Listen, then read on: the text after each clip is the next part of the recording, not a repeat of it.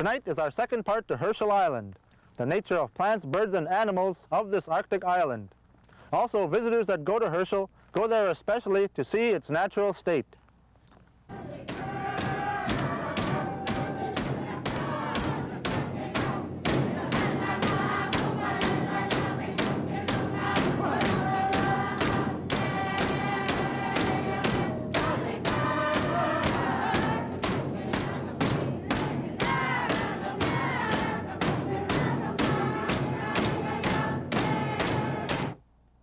Herschel Island is a haven for flocks of birds, ducks, and a variety of wild animals. Also tonight, the establishment of an Anglican mission and an RCMP detachment helped in controlling alcohol to the Inuit. I'd like to congratulate Polituk on the opening of their new community airport. Welcome to SUAANGAN, I'm Stan Rubin.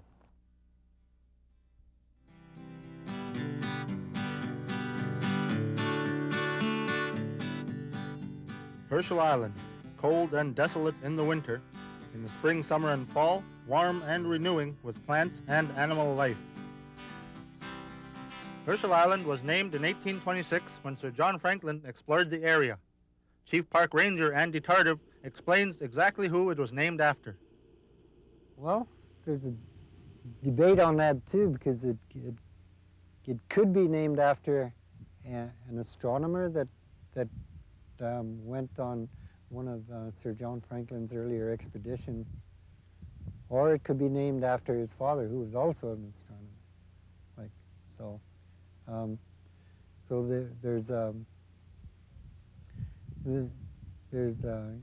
There's questions about just who it was named after. But it's presumed that since the younger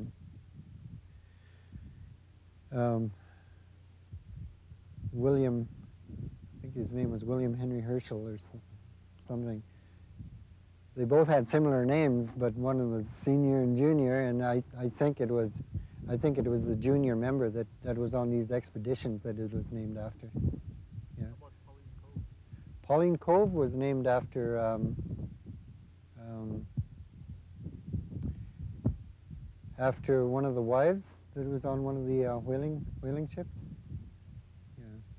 But you must remember that most of the names that are along this coast here, that I know of anyways, beginning with in the Mackenzie Delta there, was named by Sir John Franklin, like Captain Franklin in those days. And the sighting of Herschel was made in 1826 on this exact day of July the 17th, according to some documents. But most of the names, like I said, were put in by Franklin's expedition of 1826 when he went the western tour and sent the other party with, I think it was a fellow by the name of Richardson, who took the eastern side. 100 years ago, Herschel Island was probably the most populated in all of the Yukon Territory. With so many men isolated from the outside world, it was hard to keep law and order among the whaling crews and Inuit. Alcohol was a major problem among the whalers and Inuit living at Herschel Island. Although the captains of the Pacific Steam Whaling Company ships banned the sale of whiskey, a few bottles always ended up in the hands of the Inuit. Whiskey was the cause of a few tragic deaths. Some men were shot and others stabbed to death in drunken brawls. It was like the Wild West, only this time in a frozen expanse of land and sea. Reports of wild drinking parties reached an energetic young Anglican missionary at Fort McPherson, the Reverend Isaac O. Stringer. In 1893, he journeyed by dog sled to Herschel Island. The captains welcomed his presence and appreciated his pastoral visits because he was influential in solving tensions that build among isolated men. Over the years, Isaac O. Stringer would make several more trips to Herschel Island. In 1895, he began preparations to establish a permanent mission. The next year, he was successful. the captain signed an agreement allowing no whiskey to be sold or traded to Canadian natives.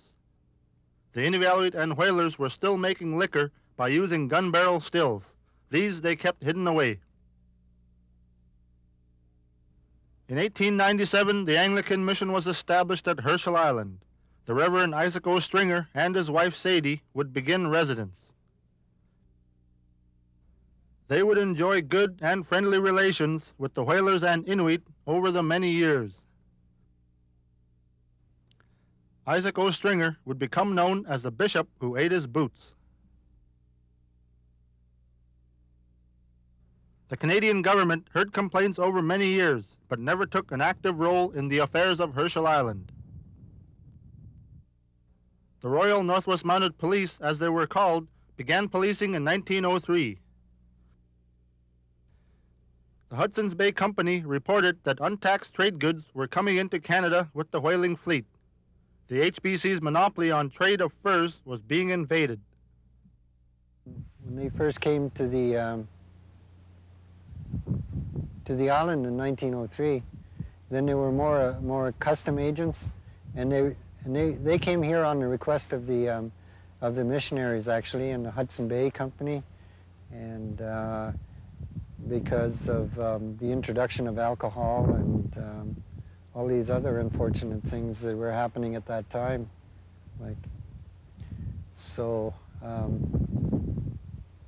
Well, with a lot of, this was actually before 1898, this was the largest community at one time in the whole of the Yukon. So with that along, and with no laws to abide by or anything like that, then I guess it was pretty wild here. The Royal Northwest Mounted Police sent 2 officers, Sergeant Fitzgerald and Corporal Monroe. Like Isaac Stringer, they were welcomed by the captains and were told that they were about 6 years too late. Their presence on this island would reinforce the captain's control over already unruly crews. Well, to begin with, they were fairly well received by the whalers, actually, and a lot of it had to do with the way that they presented themselves. They had a lot of bravado, even though they didn't have any sort of an agenda to go by, like from the federal government. But still, they did a lot of things just by bluff. And so when they encountered, the whalers, the captains of the whale ships actually really like that sort of thing. They like the missionaries being there. They like the Royal Northwest Mounted Police being there, because you can have law and order then, eh? But the Inuit, at that stage, were, from the accounts that we know anyway, I mean, some of them were easily influenced into it because of their Alaskan background, and then they knew about law and order in those areas. But the ones from this area here, it took them a while to accept them as as somebody with law and order. The RCMP, or Royal Canadian Mounted Police, would stay at Herschel Island, providing law and order for many years. They gained the respect of whalers, traders, and Inuvialuit all along the coast. In 1964, the Royal Canadian Mounted Police left the Herschel Island detachment for good. This plaque commemorates all police officers and special constables that served at Herschel Island from 1903 to 1964, a long and proud tradition of service in the frozen north. The waters of Herschel Island supports an abundance of ducks, birds, seals, fish, and caribou. In May and June, ducks of all species common to the northern coast flock to Herschel Island. Here they will lay their eggs, feed their young, until it is time to fly back south to wintering locations. Herschel Island's habitat makes it a haven for animals and plant life during the short Arctic summer.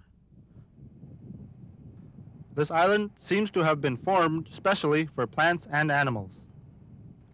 According to geologists, they did a test on the island, and it's mostly glacier and permafrost with covered with moraine, like off the ocean floor. So what the expanding glaciers went to the northwest side of the island, like the extent of the last glacier, or even the glacier before, was so it went on the northwest side of the island and then curved down and went to the east side of the Firth River. And so what the glacier did while it was expanding was that it dug into the ocean floor and then left all the moraine on where Herschel Island sits now, and as it retreated, then it left the glacier and the moraine and formed as an island. Waterfowl and land animals inhabit Herschel Island at different times of the year. From May till September is the most important. Big mammals that occupy the area you'd like to that people see here in the springtime is you get your polar bears. Polar bears actually den on the island, and moving with the polar bears, of course, you get the sea mammals, which is the seals, mostly the ring seals. You get your ugiuk, the bearded seal, and then you get nowadays you don't see the occurrences of walruses coming in, but we were fortunate to have one visit the island there while people were still on the island in 1990. And moving inland from there, of course, you get your fishes. You get your different types of fishes, which is Arctic char, different types of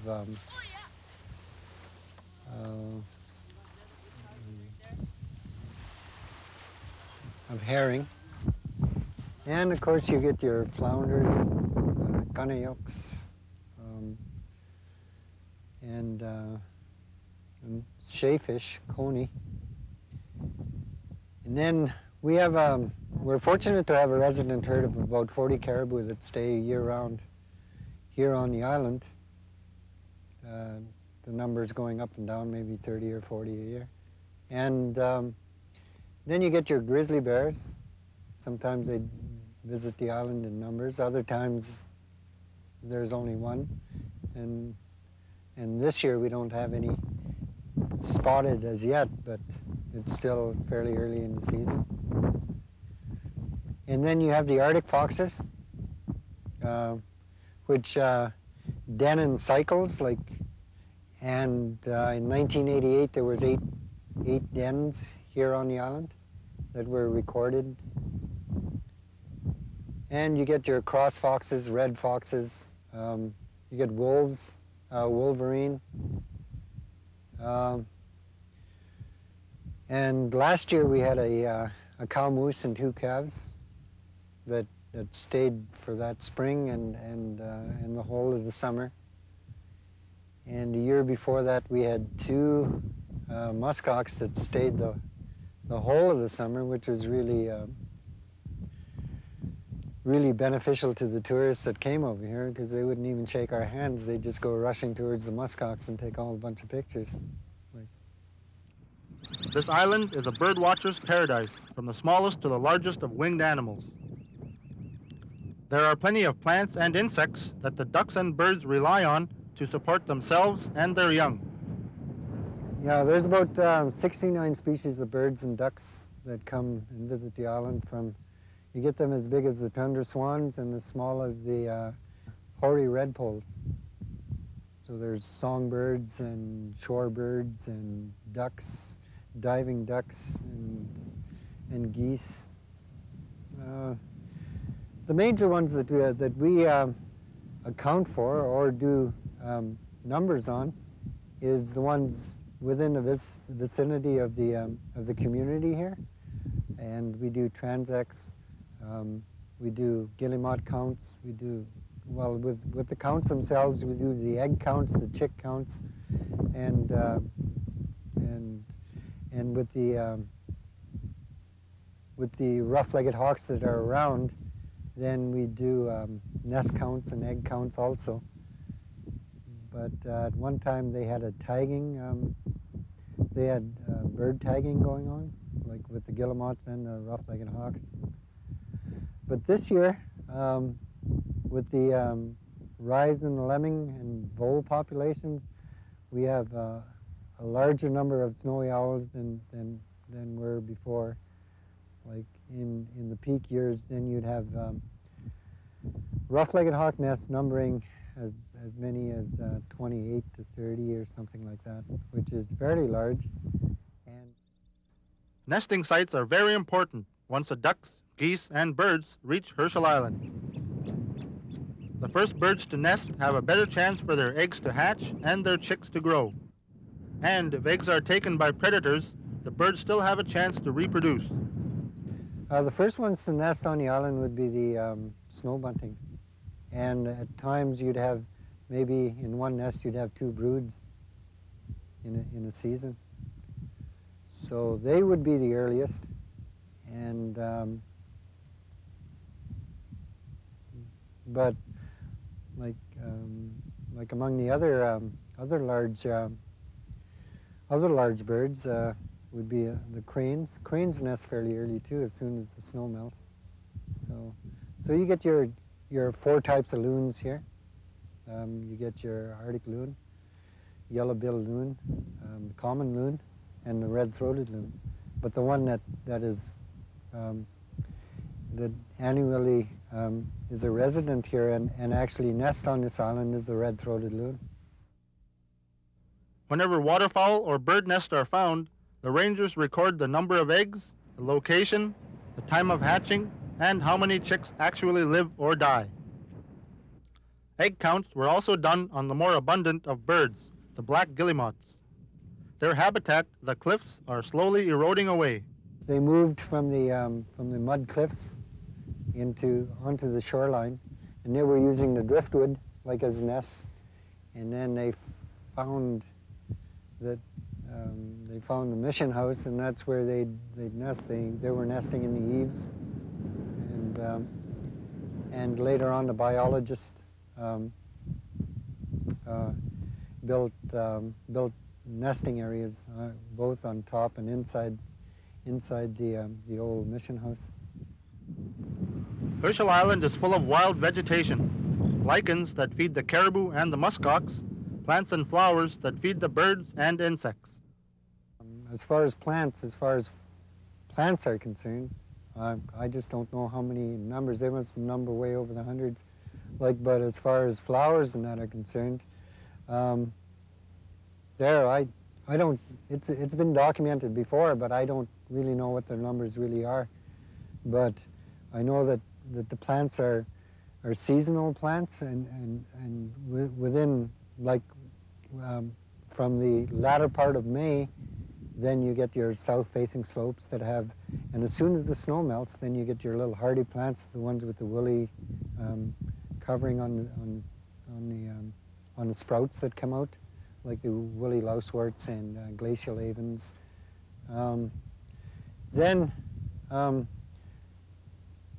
They really have a short lifespan. It might be 2 to 3 weeks, and then you get your other plants coming in, and it seems like that they run into 3 different cycles that I've noted anyway, and these plants, as soon as one dies off, then another flower would be the one that's more dominant, and then in the fall time, then you get your hardier plants also, like the ones that can stand the cold and of the fall weather. Tourists that go to Herschel Island see flowers and plants that bloom only at certain times of year. Also, some animals that might be in sight at the time. They have a variety of interests. Like, you know, some of them come here to see maybe something that's cultural. Others come to see the historical buildings. And a lot of them come to see the birds and the flowers. And it's really a haven of, because the flowers are so numerous and so, like you can see 10 different kind of flowers on maybe a small little hummock that maybe is a foot square. Some plants reportedly have medicinal purposes. Probably the old Inuit from ancient times used these for minor aches and pains. Others are said to have poisons. Some of the plants are just good eating, like the Arctic dock, the mountain sorrel, and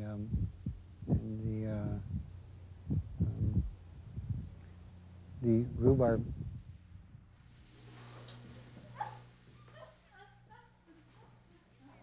Once visitors go to Herschel Island, park rangers will interpret the history of the whalers, the Inuvialuit, and also species of plants, flowers, and birds.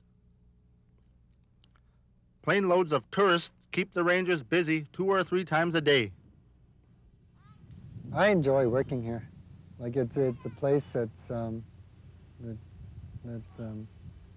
fairly stress-free, especially when there's nobody else around except 2 other rangers or something like that, you know. And it's to me it holds a special value to me because my mother was born just across the border in a little place called Gordon, and she grew up all along this coast.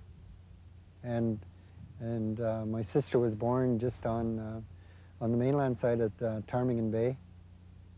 And my younger sister, Lillian, actually was raised on this coast here. So, and my grandparents lived on this coast for years and years, like ever since the whaling days, actually. Park rangers also keep in touch with Inuvialuit that use Herschel Island or Qiqiqtaqruq and the mainland for hunting and summer camping grounds. The importance of Herschel Island and the North Slope to the Inuvialuit is the abundance of caribou and fish. Herschel Island Territorial Park has changed to accommodate people's curiosity about its history. It's a great tourist attraction for naturalists and anyone wishing to explore its ancient background. For thousands of years, this unspoiled land provided food for countless generations of traveling Inuit. In the never-ending struggle for food and clothing, Inuit of old would travel hundreds of miles to reach Herschel Island and the North Slope. Places like this would be used until it was time to travel again, this time to wintering spots along this vast coast of the Yukon's North Slope.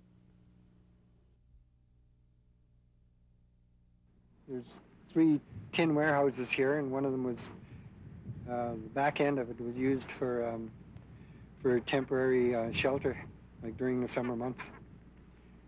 So it was made out of parts of the ship that they could find, the lumber and the mainsails.